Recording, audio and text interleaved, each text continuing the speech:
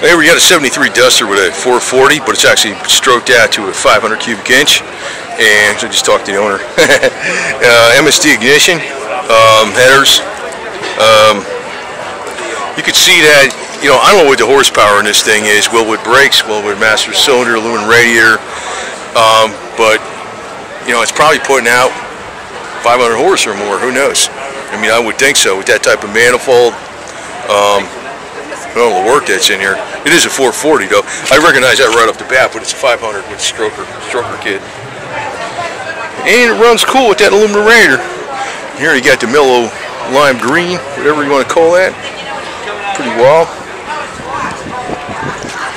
It's amazing how that fit right in there though, you know. A lot of times you can't get big engines in a smaller size car and you fit right in there, no problem, man. B&M shifter. Full gauge package, aftermarket instrumentation.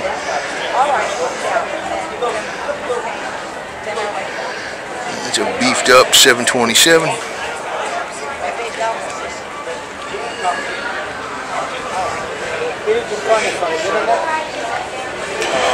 Gateway classic cars.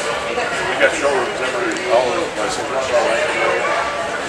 Fuel cell in the back and a battery in the back for the weight, says real race car.